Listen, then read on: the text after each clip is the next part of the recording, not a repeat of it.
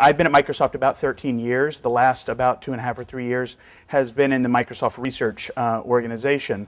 If Microsoft overall is a corporation of about 100,000 people, the research division of PhDs in computer science is about 900 people. Of that, about half of those are located in Redmond, half of them are located around the world in research sites and innovation centers. Whereas I mentioned most of those have PhDs in computer science and are working on longer-term projects, 5, 7, 10-year projects. Our team is much more applied and much more focused. We are kind of looking more of time frames of 12 months, 18 months, 24 months in terms of getting the projects out there. How we do that, and hence the name external research, is we don't do the research ourselves. We actually fund and partner with researchers outside of our company. So we will work with the academy, we will work with government agencies, nonprofit, or in some cases maybe commercial publishers, et cetera, to develop technologies, to develop functionality that we think would benefit the community overall. And if there's some role that Microsoft can play in facilitating that, that process, that's what we do. That's enough of the commercial talk. The rest of it is going to be the observations that I've made over the 3 years of working in this space. I'd also like to introduce Alex Wade, my colleague from Microsoft Research. If the questions get really tough, you're going to give them. I'm going to give them to him. The themes that I would like to touch on over the course of my talk will be obviously the tsunami of data that is starting to overwhelm scholarship, and the daunting issues that raises for the scholarly communication life cycle. The concept of moving upstream, how librarians, how publishers, how authors and individual researchers can really begin to move upstream and take more control over the process, and thereby making it better further downstream. I will look at that about how we can integrate or how the functionality that we need to surface out of the tools and out of the life cycle can be integrated into existing tools and existing workflows. One of the huge themes that our group likes to pursue in our work in the scholarly communication space is enabling semantic computing. So I'm going to talk about what that means and some examples that we've noticed in the ecosystem. One of the largest themes that I will be touching on is the provision of services. I think this is the future of scholarly communication.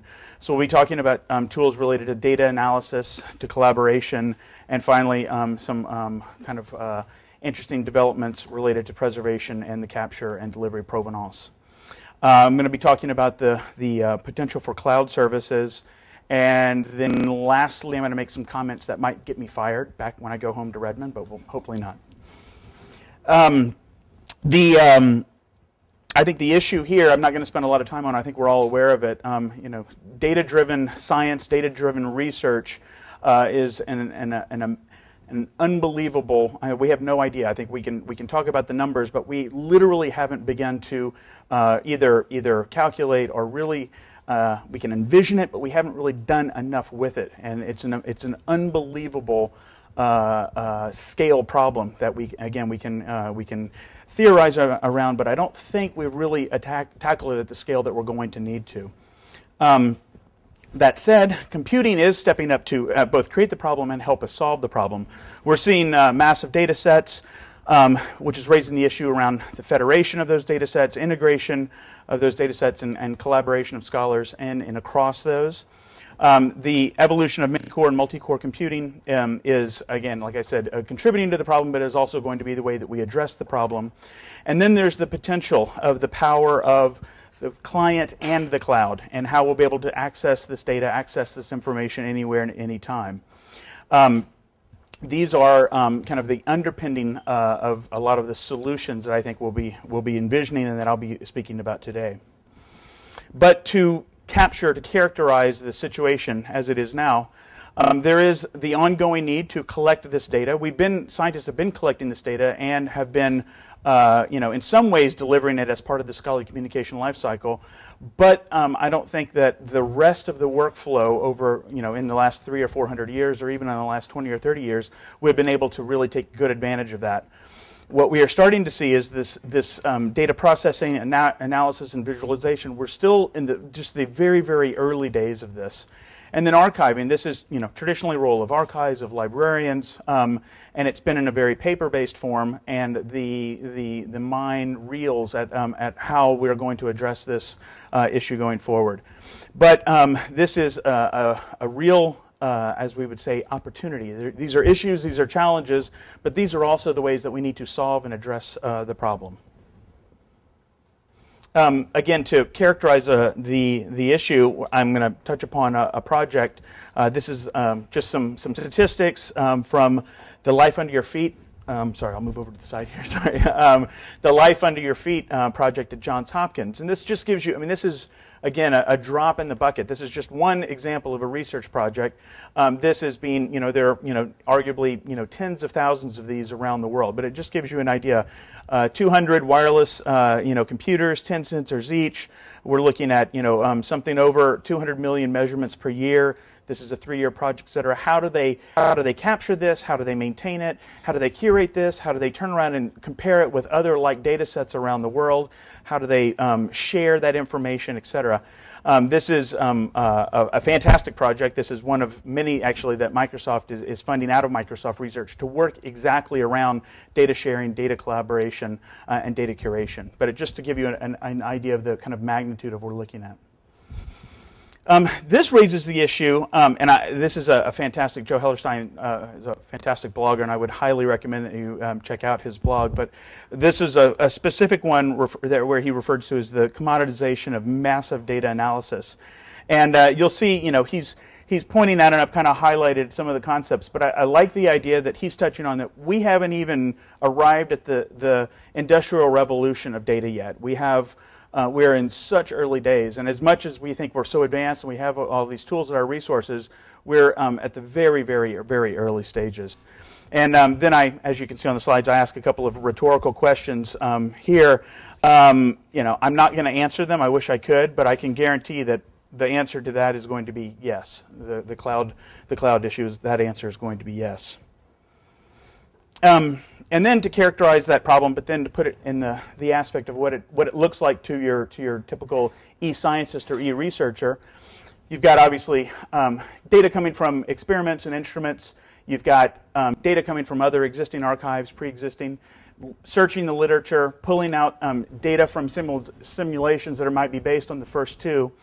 And then you've got all the problems. And the amazing thing is right now, the individual research scientist or the individual lab is having to do and take on all of that. And on the other end, you might have the library or the archive or the someone at some point in the university or the organization who's in charge of the repository trying to receive this at some other point. It's an incredibly complex workflow, and one that has grown expansively in the last 20 years.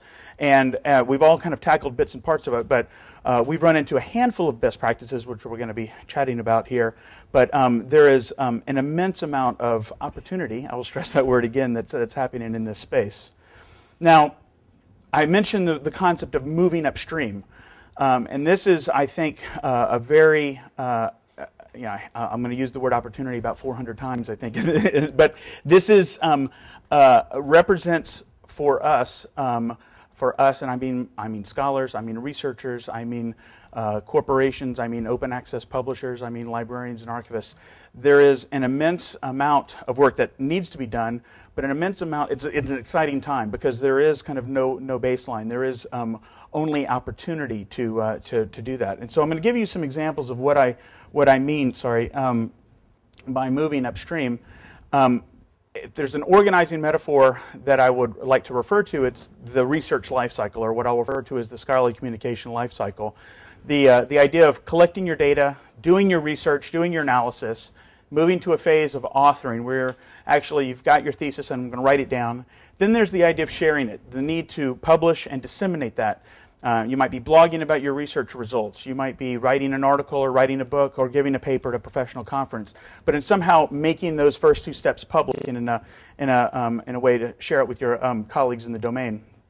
And then ideally, moving to a phase where you store that and you make it, you archive it and you preserve it for future generations and for others. So if we think about these as four core sets of this life cycle, I'm going to add to that two other concepts. The need to collaborate, and that is collaborating within and across those four core steps. And then additionally, the need for discovery, the need to search and find information within and across those sets. And so I just list this as a kind of an organizing metaphor. I think traditionally, we'll say from a library and archives or curation point of view, this is typically where, I won't say where the process starts, but where libraries and archives spend most of their time. And I think where we need to really think about data curation is moving back up that life cycle. And that's why I mentioned the moving upstream concept. I think we need to be addressing a lot of these problems much earlier on. My observation is from working with kind of leading edge innovators in e-science or e-research, there are the most forward thinkers in this space are people that realize that and are working very hard at data capture and data curation at the very early stages and worrying about how to capture that information, how to share it, the protocols, very, very carefully scripting that. And those are the people that we're trying to work with in terms of best practices. And then being able to make sure that it moves throughout that entire life cycle, that it's not just operating in silos.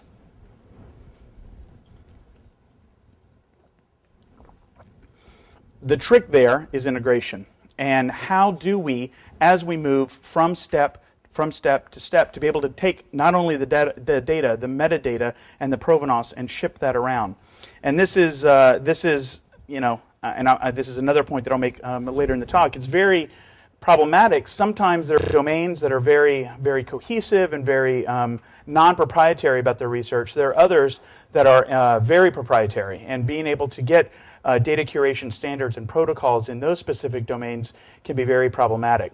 But it's very, I'd say, inherent on the data curators in wherever stage they may be. Maybe it's publishers, maybe it's librarians, maybe it's people in the labs, to be able to integrate and be able to move things from system to system based on those protocols and based on interoperability.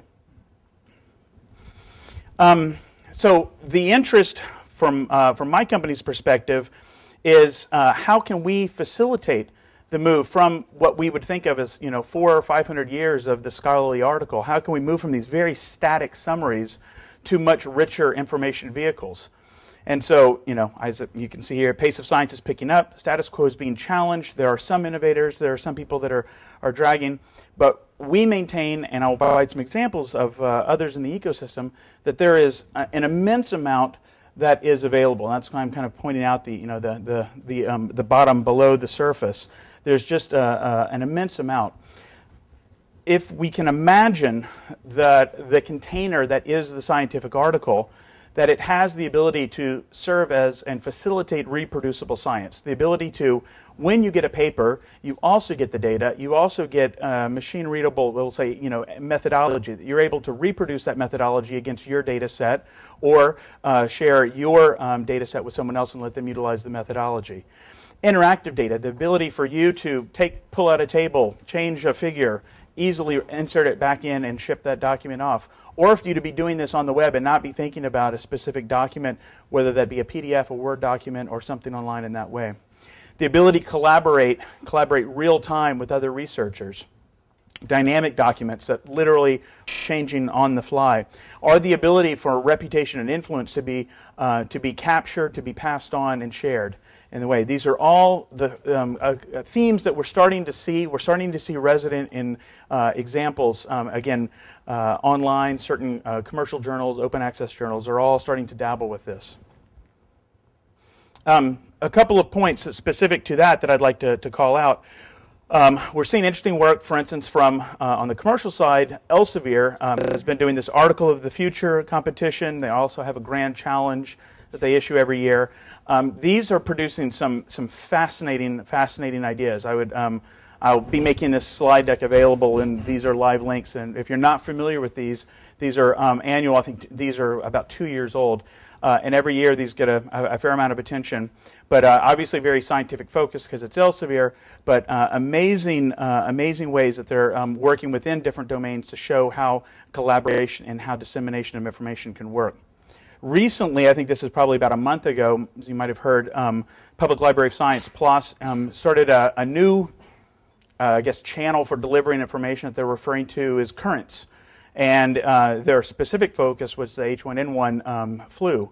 And what they're doing, as you can see here, is it's fundamentally it is how do they phrase it? It does not go in-depth peer review. It's actually the whole point here is not to drag things out through a 6, 12, 18-month peer review process, but to have a handful of experts in the field review it very quickly and get it out as quickly as possible. And this is a partnership between NIH, PLOS, and being published on Google Knoll. And I think this is a fascinating thing. I think a lot of journals would blanch to the concept that this is very important scientific information that isn't receiving full peer review. And I think this is, and that is not different from the Nature Proceedings work. This is basically a preprint service that Nature Publishing Group has been offering for 2.5 or 3 years. And I think these are interesting in that, and I probably represent the future, in that you're starting to see a chink in the armor of the peer review system, that people are starting to say it's more important to get information out, even maybe it's not the 99 or 100% solution, but if it is advancing the cause and advancing science, let's get it out there as quickly as possible. Another interesting thing that's been announced over the last 6 or 9 months that has garnered, I think, a great deal of interest is the Google Wave. And I myself haven't spent enough time on it, but watching the blogs and watching the people that we work with, there's a lot of interest into what this means. You know, time will tell as to how it, if we see adoption of Google Wave, but the opportunities for scholarly communication have been heightened, and some of the leaders and innovators in the field have jumped on this, and what that could mean for changes, especially when you talk about the commercial publishing world. And then lastly, just another part of the chain is Mendeley, which is I think PC-based, and the Papers, which is a Mac-based application.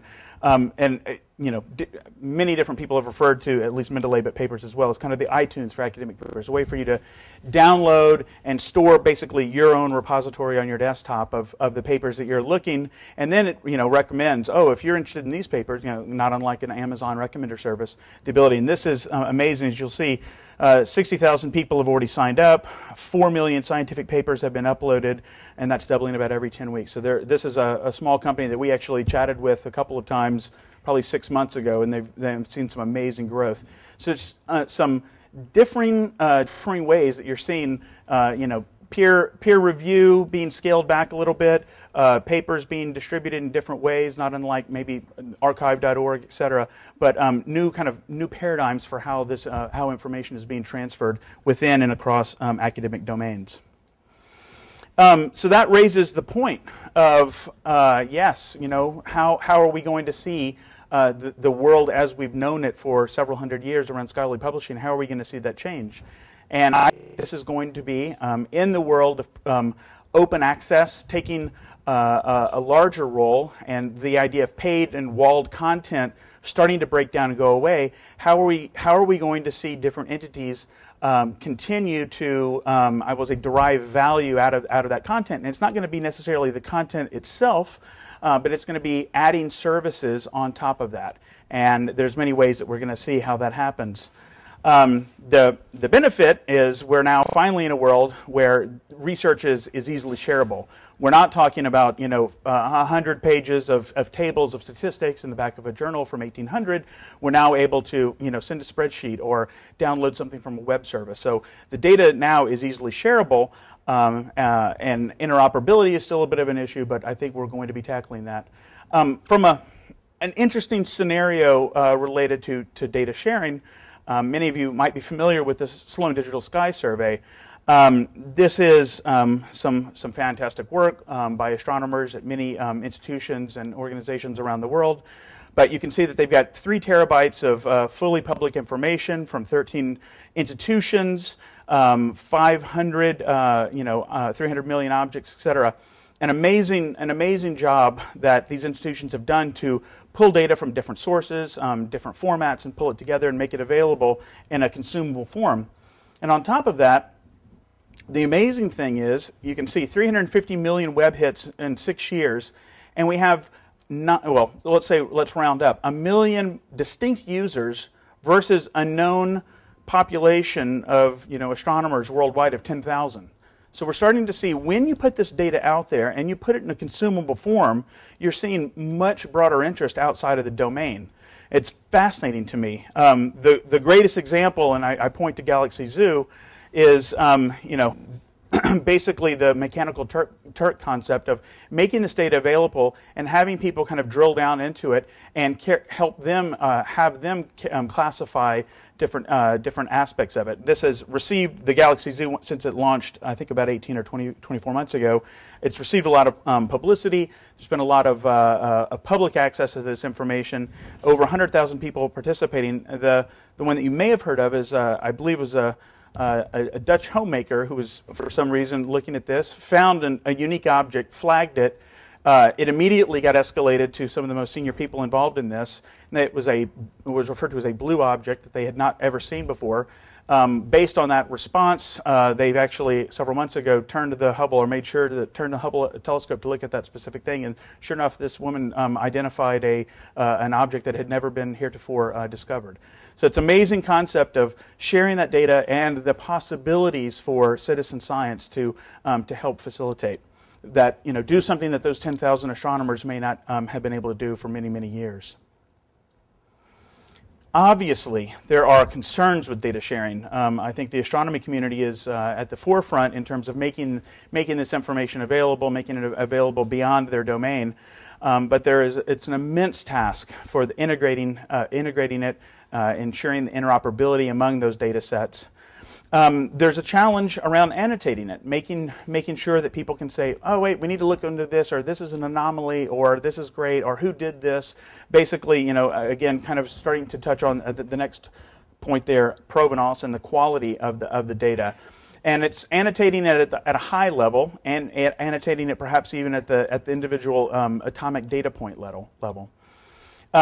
Exporting it and publishing it in agreed formats, again, kind of mapping back to the interoperability issue. And then security. How do you share this? When do you share it? With whom do you share it?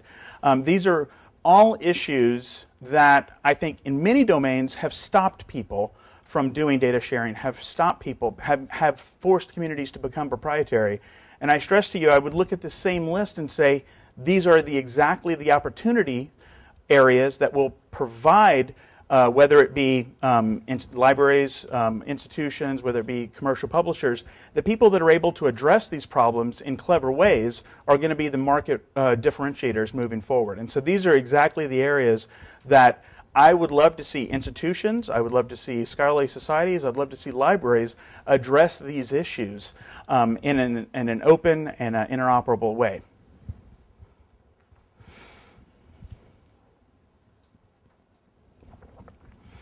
Other services, data analysis. I'm listing a handful of names here.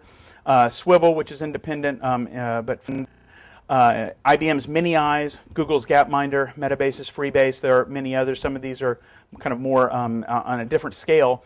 But the idea in all of these is that these are open web-based services that are being made available. Some have kind of baseline services that are available for free, and if you want premium services, you have to subscribe at a different level. But the idea that you can take multiple data sets, and I mean, one example is I would encourage you to go up to Swivel and look at the public data sets that people have loaded up. Again, provenance and security issues, but for the ones that are up there, it's amazing the data mashups that you can create, or the free tools if you wanted to load your own data up and run it against yourself or your colleagues. These free services that are now being made available. To me, again, these are fantastic tools that the academic community could be using as models. Maybe you not want to use this, but maybe you want to build services that are in a very similar vein. But I think these are tools that should certainly be should certainly be utilized. I personally have only used mini-eyes for textual analysis, and it's a fantastic tool. I'd recommend checking it out if you haven't already. But based on these tools, based on these things, we're really starting to see the publishing ecosystem shift. And we are seeing some of the commercial publishers investigating, and again, things like the Elsevier Grand Challenge, starting to say, hey, can you guys give us some ideas, and then maybe we'll incubate that, maybe we'll pursue some of these ideas. But we're definitely seeing publishers think about these sorts of services. I'm really interested, if you take a look at another world, and you look at the world that I'm very familiar with of software. You've seen open source, and you've seen IBM and Red Hat really build. They're not selling the code, but they're selling the services on top of the code. And this is I think a model that I think a lot of publishers are probably going to be looking at and adopting. The idea that, hey, the content can be free, but the services, that's where the value add, or that's where the differentiator, or that's where the financial remuneration might happen. The other thing is this provides very rapid prototyping, and so especially if you're starting to not get concentrated or not focused on the peer review as we've traditionally known it, but the idea to build analytical services and visualization services, et cetera, allows very rapid prototyping and very unique things to happen.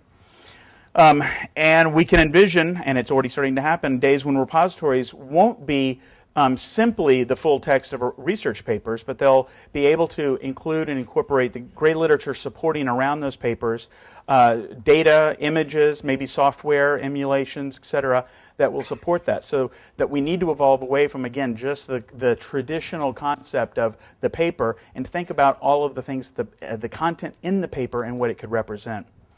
So I'm stating the obvious on the last point, but to make all of this happen, some enhanced concepts of interoperability protocols are very, very necessary. A couple of examples that I think is to illustrate the point. Very familiar with data.gov.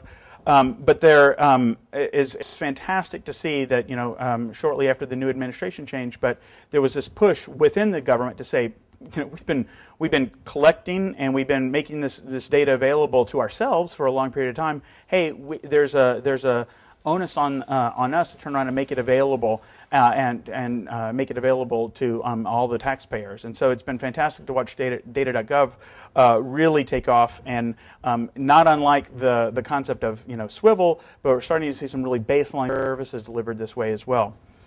Another idea that I like quite a bit is, I'm not sure if folks are familiar with, but worldwidescience.org. And this is an amalgamation of government agencies or other bodies in different worldwide countries that are responsible for maintaining scientific and technical information on the behalf of their country. So the types of groups that would be participating from the United States would be Department of Energy or NSF, et cetera. But a lot, see if they have the number here, it's probably somewhere around 60 or 70 different countries that are participating. But they are pulling together all of their scientific information, and again, in a kind of UN of scientific data, they're pulling all of this information together and providing a search, a federated search across that. And I think this is fantastic because they're not going to publishers. It could be the British Library, it could be individual agencies, it could be scientific and technical information agencies in Korea and Russia, et cetera, that are getting together and doing this regardless of borders, regardless of language, pulling together. I think this is a fantastic model, and it's something where certain institutions are saying we'll worry about the data curation, other ones are saying we're going to worry about the crawling and the indexing, and they're dividing and conquering and tackling it again, kind of in a UN fashion. It's fantastic to see. A lot has happened in this space just literally over the last 2 to 3 years. So this is something I think is a fantastic model to emulate. Now, the concept of enabling semantic computing is an interesting one. The tough thing is people have been talking about semantics and semantic computing for years, and we still are talking about it. We're still not kind of feeling the benefit of it. I'm one of the people that has kind of jumped the chasm and definitely feel like there's going to be extreme benefit for us in the long run. And so a lot of the efforts that happen within our group, our research group at Microsoft, are focused on enabling this. But it still might be a while before the kind of rank and file are able to enjoy the benefits of what we're going to see in this space. Pointing to another blogger, Cameron Nalon from the UK, he has a blog called Science in the Open, and I love the highlights here, where he says the laboratory record is reduced to a feed which describes the relationships between samples, procedures, and data, stressing the point that, yeah, the data is great, but the next step is understanding the relationships between the data, and the relationships between the data and the paper, and the methodology, and the co-authors that are written, and the expansion of linked data out from the individual atomic data points. And then he points out what it also requires is good plugins, applications, and services to help people generate the lab record feed. It also requires a minimal and arbitrary extensible way of describing the relationships. Again, here's the opportunity. Again, stepping away from simply the paper and starting to think about the data and how we can enable that. And by the whole promise, and I think I'll probably skip ahead to the next slide, the whole promise that this represents is the ability of tagging and identifying these relationships and letting machines generate this intelligence, this artificial intelligence that is things that we, our minds will not be able to capture, but only via high performance computing will be able to see this. And I want to stress that there's a distinction between semantic technologies and the semantic web. Semantic web is one of the many tools at our disposal, but there's semantic-based solutions that have to be operationalized at much lower levels. That's just kind of one manifestation or one channel that we will see. So how do we start to arrive? How do we take advantage of these things? So yes, there's the idea of leveraging collective intelligence. There is, at a very simple way, there's the concepts of these recommender systems, Last.fm, or when you're buying something on Amazon, yes, other people who bought this also bought. That's brain dead in a lot of ways in comparison to the benefit or the promise of semantic computing. And so we're starting, there are applications of these recommender systems, Conatia, Biomed Central's Faculty of 1,000, but by comparison, these are very manual. They're not literally manual, but they're very still kind of peer review based or some kind of basic social networking. But there is the idea of this automated correlation of scientific data and smart composition of services and functionality. The idea that things that we would have never been able to compute or think about on our own, if we're able to describe those relationships between things and let the computers do that, do the connections, we're going to be in a much better space when these things are realized. The other point that I'd like to stress here is that we're not all going to have supercomputers under our desk to do these things. And in the near term, I envision and I think very strongly that we're going to be as a academic community leveraging cloud computing more and more. We see a lot of usage going around the world. We see a lot of usage. Yes, it's great, and scientists all would like to have massive computing powers. A lot of them are starting to use things like Amazon EC2 or Amazon S3 to store their information or to do their calculations. And I think that is a model that it's going to ramp up quite a bit. So, kind of reiterating the last point, in a world where all data is linked, and this is the linkdata.org, kind of an ever-evolving diagram of linked data. It's very much worth a visit to that site.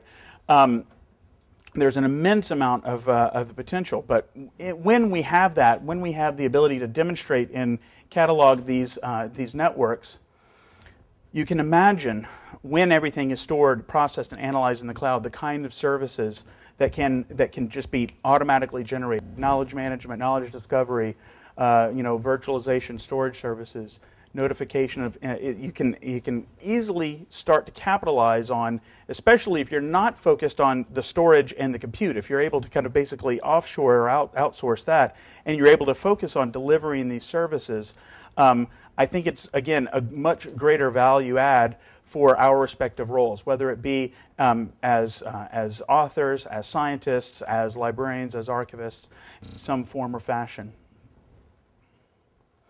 When we talk about cloud computing, just for a point of distinction, many people have kind of broken into three categories. This is actually from Tim O'Reilly, but the idea of kind of very baseline infrastructure of utility computing, moving up a level to platform and platform as a service, and there's examples of Salesforce.com, Google's App Engine, many things in that area. And then finally, the thing that I think we're most all familiar with, the idea of software, end-user applications, things like Facebook, things like search, Amazon, etc. But these would be the three levels. And what I was mentioning earlier is I think this is, for most of us in the scholarly communication or research world, we would love to be able to not worry about those and spend our time in this area. So this is the opportunity space. And I think this isn't a very, very obvious concept, but why would we want to do this? So we don't all have to have a supercomputer sitting under our desk, but there are many reasons that would that are going to lead us to cloud computing. And it just, again, takes a huge chunk of time, resources, and effort off of the table and allows us to think of much higher value add services. Certainly the cloud landscape is still developing, but to get an idea of the services that are already out there, and we may not even think about them as cloud services, but the idea of Flickr, of SmugMug, etc. for photos, for video, obviously we know about YouTube. How many people are familiar with Sci-V? Handful, 4 or 5. Sci-V is basically YouTube for scientists. And the idea of, and it's free, it was actually NSF funded, came out of UC San Diego, but it's the idea of, you know what, I've got a 75-page physics paper and I really don't want to read it. I'm exaggerating, but instead of reading the abstract or the entire paper, why don't I go and watch the author who actually did it do a 10 or 5 or 7-minute video that explains the concepts and maybe actually demonstrates. There's another similar thing called JOVE, the Journal of Visualized Experiments. And it's an amazing use that is really kind of a layer above the article. It could also save a lot of money traveling to conferences if you want to just take a look at these things online. I'll jump back to SmugMug for a second. How many people are familiar with SmugMug? So only 3 or 4. The amazing thing about SmugMug is it's Flickr, but they own no infrastructure. They are completely utilizing Amazon SC3 and EC2. And so they have zero IT infrastructure. And so they've built their entire business on top of Amazon, which is a risk, but I think in a lot of ways that they're a very forward-thinking company and that they're saying we're just going to take that part of the equation off the table and we're going to worry about doing more value-added services. Obviously, other ones include SlideShare for presentations, Google Docs for word processing, spreadsheets. We're seeing a lot of these end-user tools that are already available in the cloud.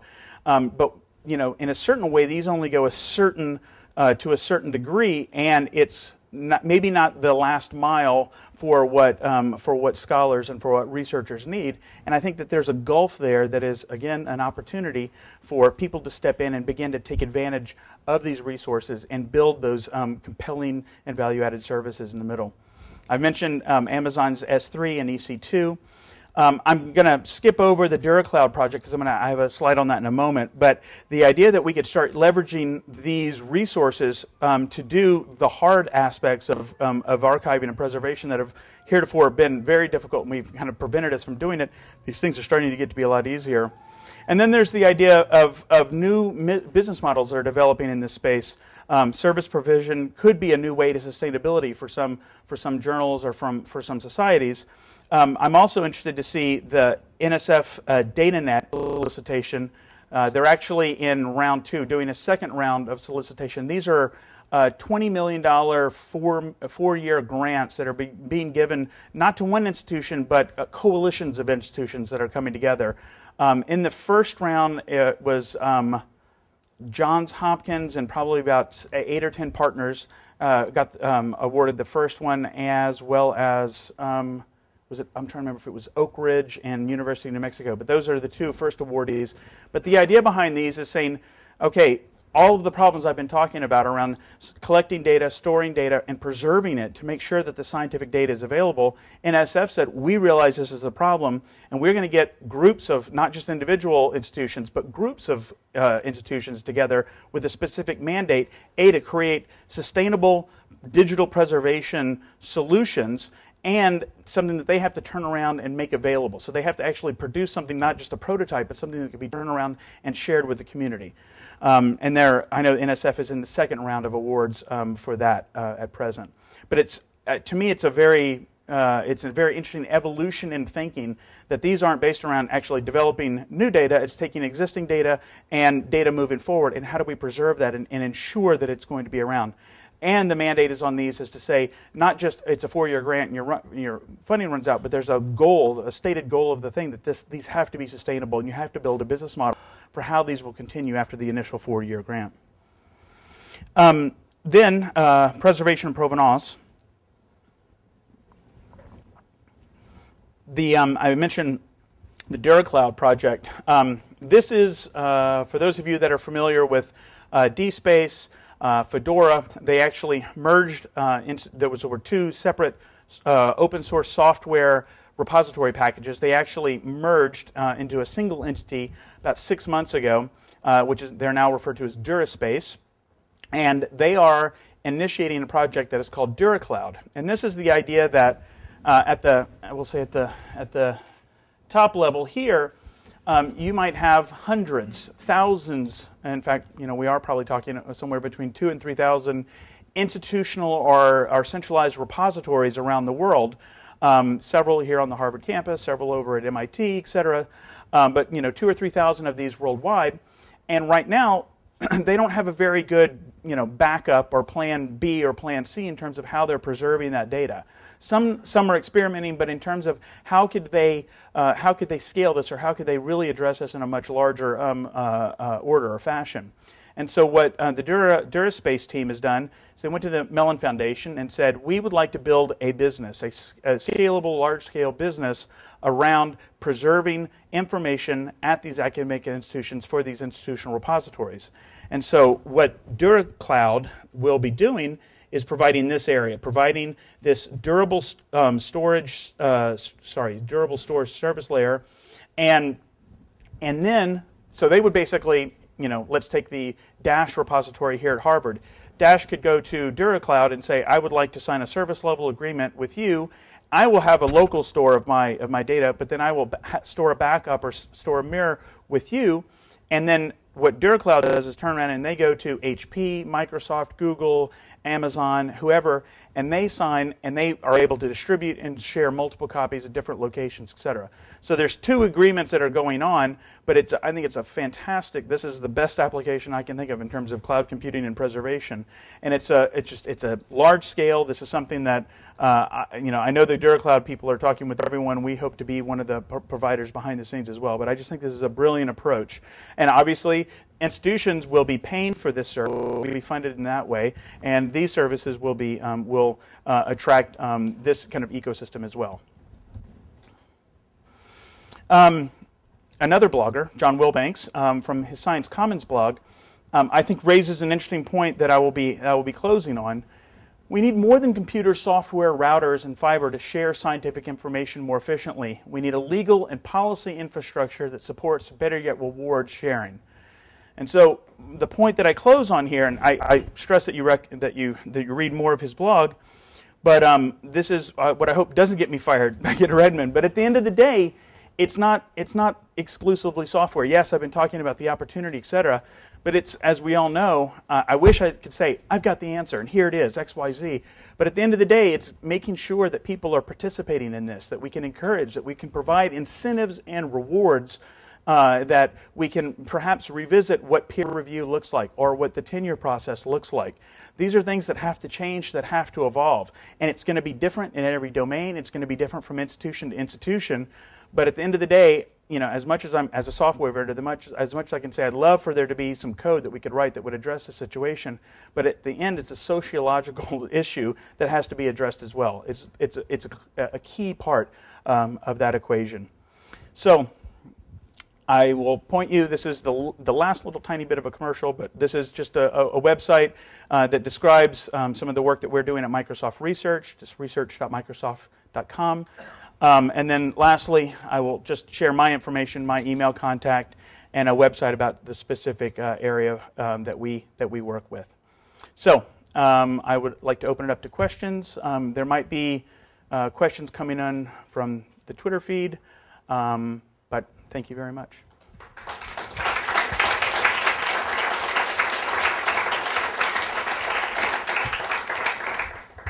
Before we start, I just Yes. want to add that we actually have a global network of people who are also watching this live or going to watch it afterwards. And just if they want to submit their questions to the website, GKN website, we will definitely get back to them from you afterwards. Okay. And we can certainly make the slide deck available as well. Okay, so questions for Lee. Great. Okay, thanks. That's fine. So how soon will it all happen? Oh yeah. Well, and again, some of it's happening already. I had a couple of the examples. The Elsevier Plus, very interesting things, and it's just a matter of these are. I look at PLOS as a very forward-thinking organization, Public Library of Science, and it just has to be an issue of, are the domains, they are a leading edge and an innovator, but the domains have to kind of latch on and start taking it and running with it. Another example is Google Wave. Fascinating potential, but it's been tossed out there, and it remains to be seen if communities are going to adopt it. In a lot of ways, you look at domains like astronomy or physics or chemistry, very guild-like, kind of old school, and you have some innovators and some laggards, and it's just going to be interesting when we can see like a tipping point happen in certain areas. And I feel like the onus is on the people in this room, the people in these institutions, to say, how do we lead them, across that chasm? What are the compelling, rewards or incentives or services that we can provide to say, don't do it the old way, do it the new way? So I wish I knew. I wish I could say when, but I think it's going to vary from domain to domain, from institution to institution. Yes? I wonder if you could comment on what you, from your experience, think might happen, what might bubble up from what we sort of might think of as the consumer sector. Yeah. Because there's a lot of movement around, so I was just listening to an interview with a guy at a company called Socratic in Seattle. Okay. And they're building things to embed. They're trying to enable social data analysis. So they're looking at data.gov for examples. Yes. And saying, well, we can build embedded little widgets that people can use to analyze government data in the context of a blog post or a political discussion, right? Online. And they're pretty sophisticated about it, right? So they want to do that.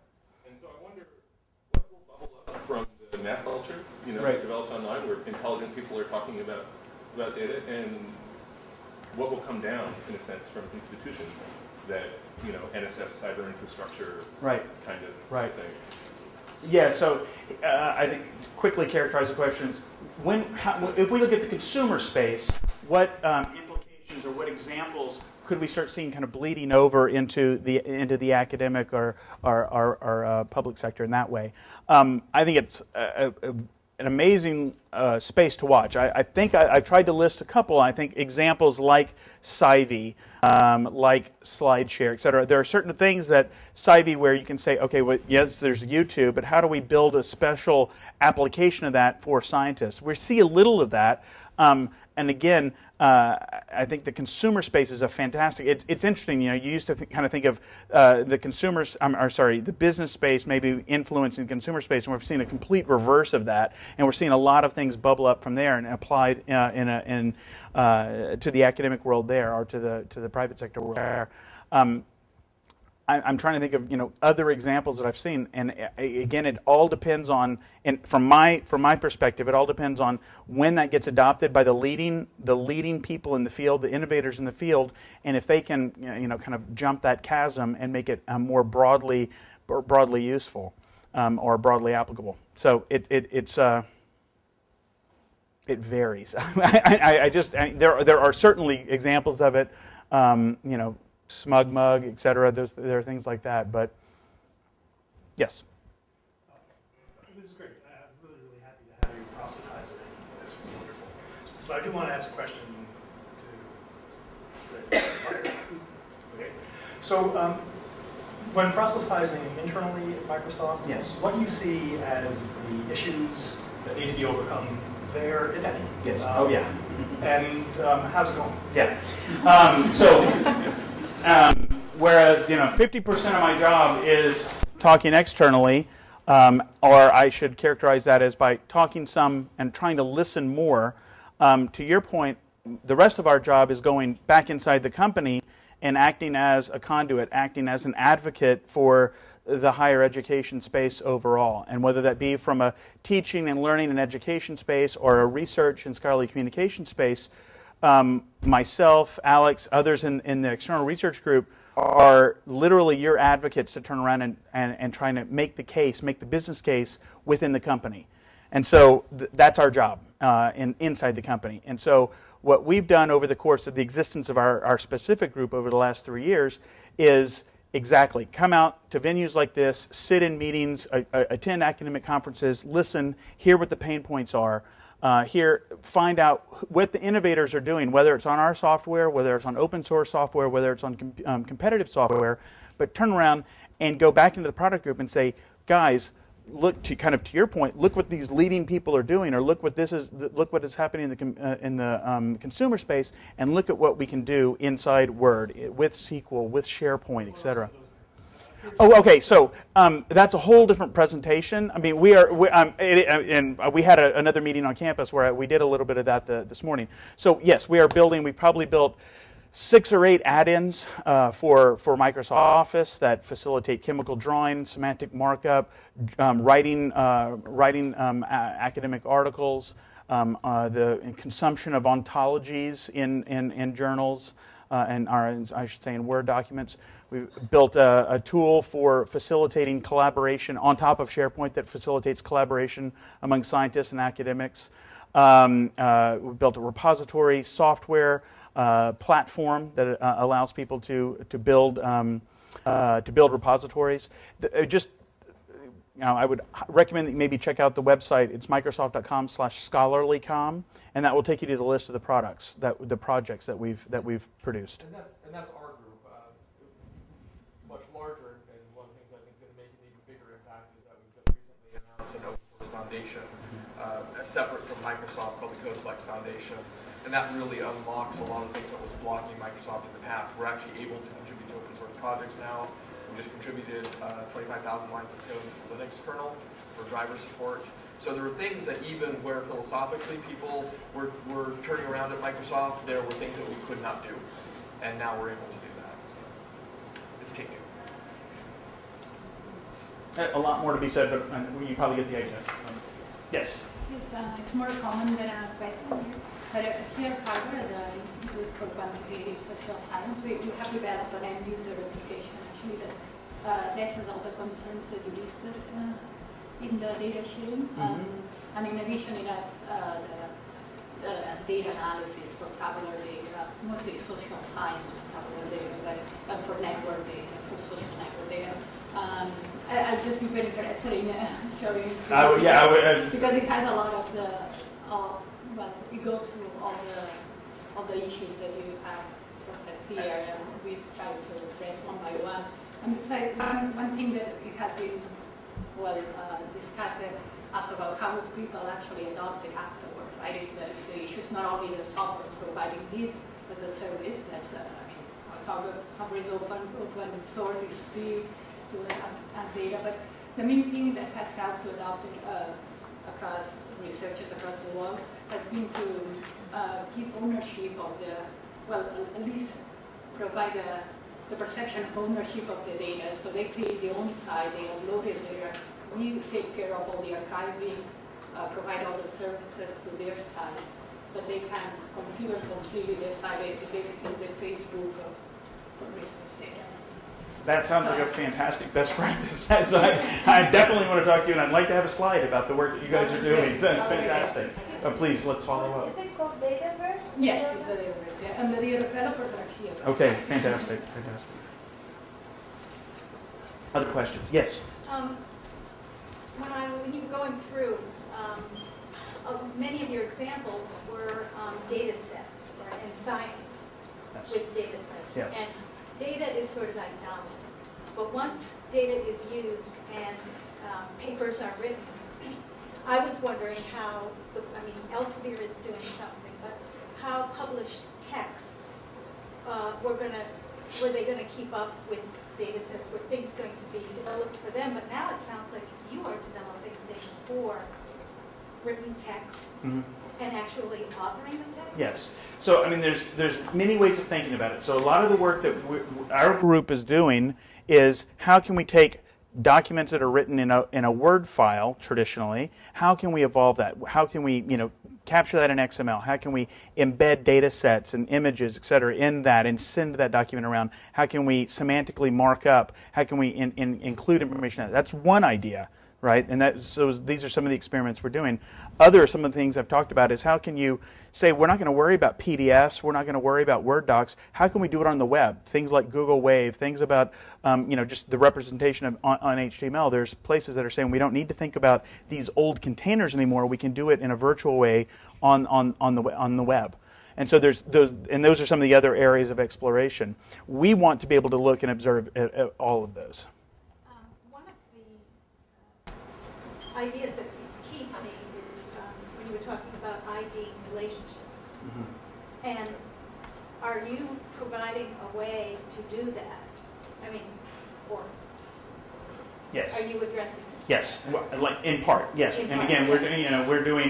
we're again taking the tools that people are most familiar with, which is one approach of saying for, in certain areas, Word is or PowerPoint or Excel, very common tool for authoring or capturing information. In those areas, we're trying to build ways to allow scholars or allow researchers to define those relationships, to import ontologies, mark up the document, define those relationships, and share that maybe with a repository or with a database or with a publisher when they submit that. So yes, we are doing that. There's other examples of the work that we're doing where the research output repository platform that we built is taking advantage of that and doing the calculations and the linking and the semantic calculations to pull those and document those relationships. So there's examples that we're doing, and as well as other organizations. And partnering with other organizations Yep. that are coming up with standard ways for describing these relationships. So we're not trying to set out and come up with an approach to do that. Yeah, I'll stress that. As much as I'd say, woo, it'd be great if you did everything on Microsoft, we know that that's not going to happen. And so our main focus is to say, when and if you use Microsoft software, we want to make sure that it's not a hindrance, but it facilitates your interaction. If you put data into it, you get the same data out or better data out of that in that process. So that's the kind of effort that we're doing in Microsoft Research. Yes. I have a quick question. What's the latest developments in terms of how data is being tagged or marked up semantically, sort of automatically on the fly as it's generated? Because a lot of the times it seems like there's this curation step. Scientists take like an Excel spreadsheet from their whatever it is and then put it into the computer, and then eventually it ends up sort of tagged. But it seems like really before this will take off, the machine doing the measurement really has to know how to tag it. Mm-hmm. What's going on with that? You can give it to him. Wait, no, an excellent idea. So, big word. I would actually, one idea, so I would not feel, there are basically machines that are doing blogging, right, and that are able to, put things out, you're able to do the tagging of that information that's coming off, feeding into a certain place, and it's being tagged automatically. But I'm not experiencing that. I don't have enough background there. What we are doing within Microsoft, I can talk a little bit about. Actually, I can point to Alex, and I would mention the Kim4Word. How are we doing the semantic markup and the data we have built an add-in that facilitates chemical authoring and semantic markup for chemistry. Yeah, and that's definitely part of it. It's within the authoring environment. The two examples that I think are most interesting right now, there's multiple examples of this, but the chemistry group at Southampton University has all of their instruments measuring environmental variables, measuring machine outputs, every single thing that somebody was having to record in a lab notebook is all being recorded for them, being output directly to the blog. So when you go and record your experiment, you say, I was in this room at this time, and you're effectively creating a data mashup between your lab notebook and what the room is telling you what went on. Is that where Cameron Nayland is? Yes, exactly right. When you move into the sort of automatic step, there's a group at the Oxford eResearch Center that's doing some work in the cancer research space that is allowing researchers to semantically annotate within the Excel environment. So instead of just having a column in a row and you don't know if it's, you may be able to tell its temperature, but you don't know if it's Fahrenheit or Celsius, or you know that it's an instrument that was recording this particular stream of data. The underlying XML of that Excel spreadsheet now is annotated, pointing to an ontology that says this experiment was used, this is how the data was gathered, this is the units that it's in. So that then when you upload it, there's no further processing. If you have another format that goes into another system, that's all carried along. The units problem really seems like a tricky part. It's overlooked. That's just my comment. Thanks. Another example to look at in terms of, I would say, best practice in data curation is the fluxnet.org. Yeah. And that is, it's something like 100 different organizations worldwide that are all calculating or capturing water and hydration data from around the world, and working in a cooperative, single framework to capture that information and share it. And it's a great story about non-proprietary sharing of information, curation across data sets, etc. Yes. It seems like we're increasingly blurring the lines between what I traditionally consider scholarly information and a wide range of other kinds of information, or maybe expanding the definition of what we think of as scholarly information. The traditional role of libraries, because there's a few of us in the room, is to select, collect, and preserve what we determine to be or think is scholarly communication or scholarly information. What's your impression of what the role is of the libraries as the world expands? So, because we're a little swamped. For full disclosure, I'm actually my history is as an academic librarian. So I was at Columbia University for years. Exactly. Then they made me go to Microsoft. But and to your point, my opinion, I think that the safe world of collecting books and collecting scholarly journals, it's been done. We figured it out. Yeah, we can kind of figure out how to get from 98% to 99 or 100%. But that's not the problem, and that's not where we're going to make the difference moving forward. It is data curation. It is provision of services. It is working directly with publishers, or going around publishers and working directly with the scholars and saying, let's do it. Conceptually, it may have been done. It still takes an enormous amount of energy and money Absolutely. to do that. Exactly. No argument, but I would argue that is taken as read. That is not, it still has to happen. It needs to happen behind the scenes. We're going to make the most incremental impact is all of the, what traditionally has been either, gray literature or the stuff that's been underneath the desk or on the shelves of the scientists. That's the stuff that's unique and that needs the brain power. What librarians and archivists have done for centuries, we've figured out we need to apply those skills to a new set of data, and that's my opinion. And I'm a former librarian too, so I can be heretical. But I think once a librarian, yes, you can divide it up into the curatorial and preservation aspects of the work, or you can look at the side of the actual scholarship and furthering scholarship.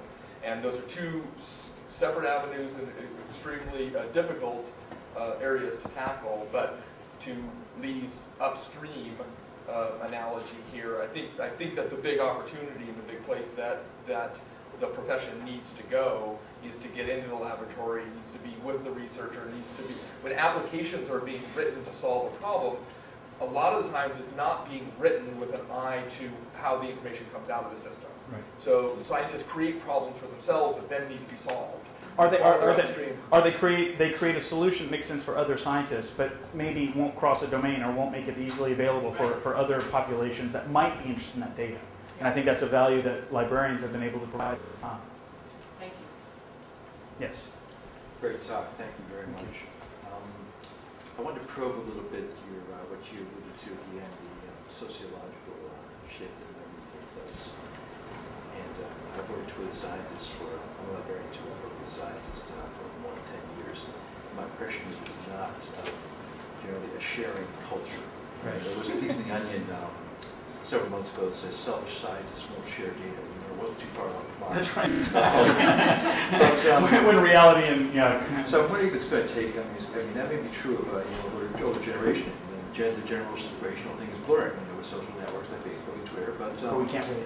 But I wonder if the shift it's going to take a generation for all this to sort itself out. Because younger people coming in, they're used to blogs, they're used to communicating a lot, they're used to being not very private.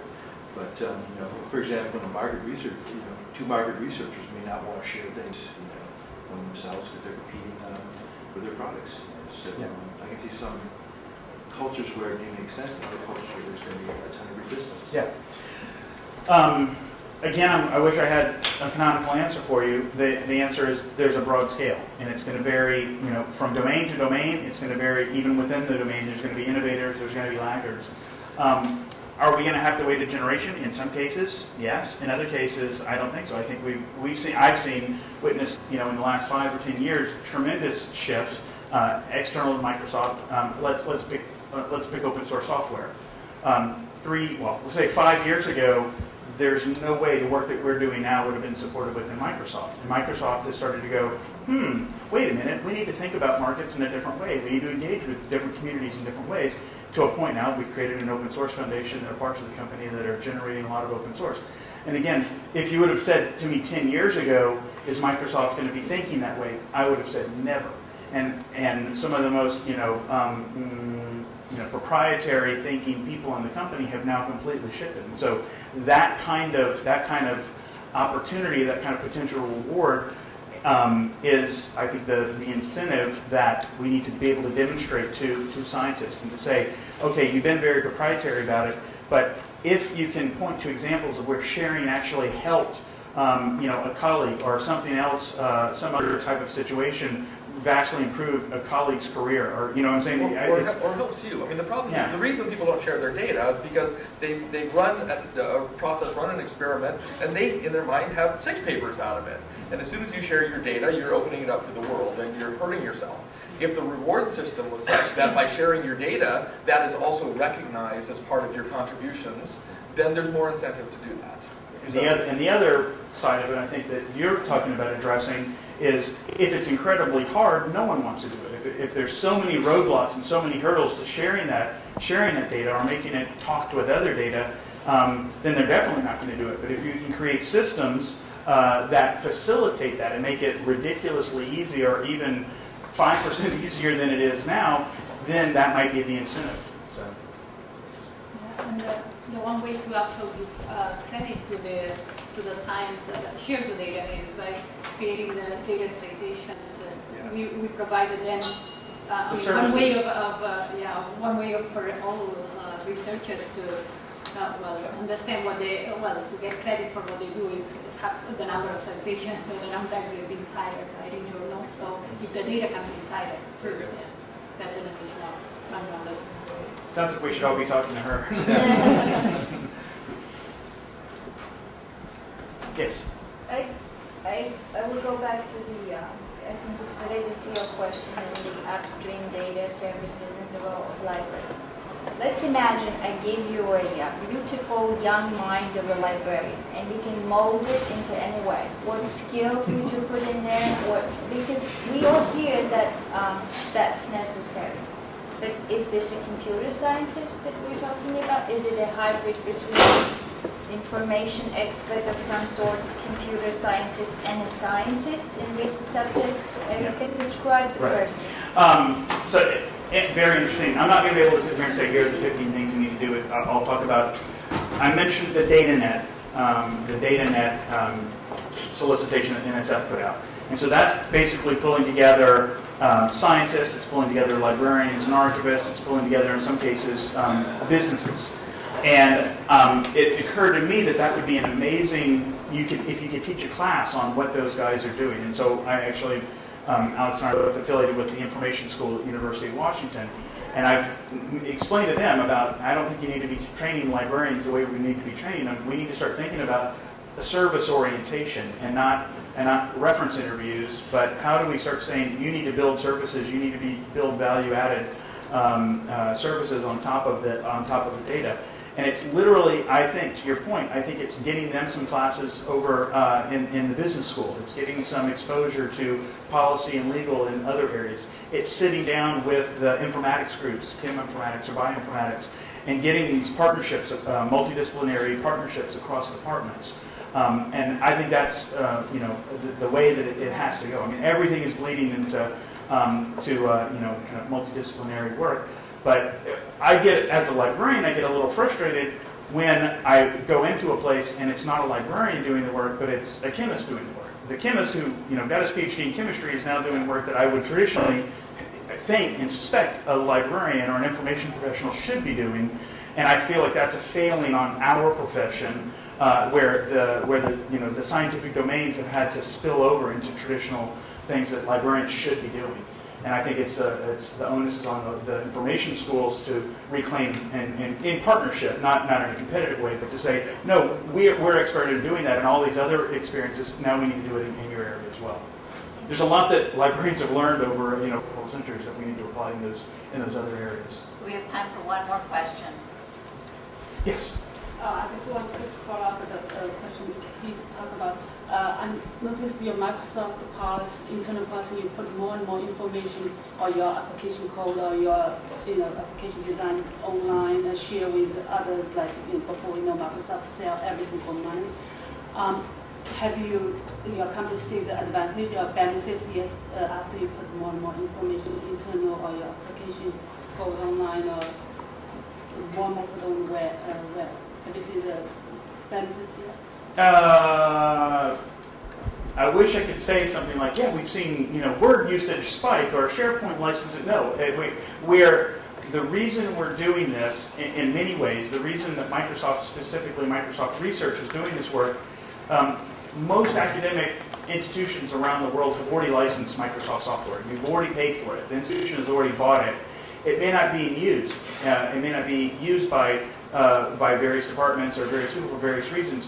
And what we're trying to say is, if you didn't know this functionality exists, it does. Or if it doesn't exist or it's not meeting your needs, let us help make sure that it does. And we can either build that or we can give your feedback to the product group and ensure that that is additional functionality. And so what we're fundamentally is we're not trying to say, hey, we've had a great benefit for Microsoft. They're trying to say, we want you to have the benefit because you've already, literally, your institutions have already purchased the software. We want to make sure that you deploy it and have a positive experience doing that, and it helps you get your job done. And again, as a point that I made a little bit earlier, it's not that we want everyone to run, well, again, yes, that'd be ideal. We'd love to have everyone run Microsoft software all the time, but we know that that's probably not a reality. Specifically, when we get into specific domain applications, we want to make sure that in that ecosystem, that Microsoft's interoperable, that you can get data in and out, that we can play friendly and be part of that ecosystem in a positive fashion. Okay, thank you, Lee.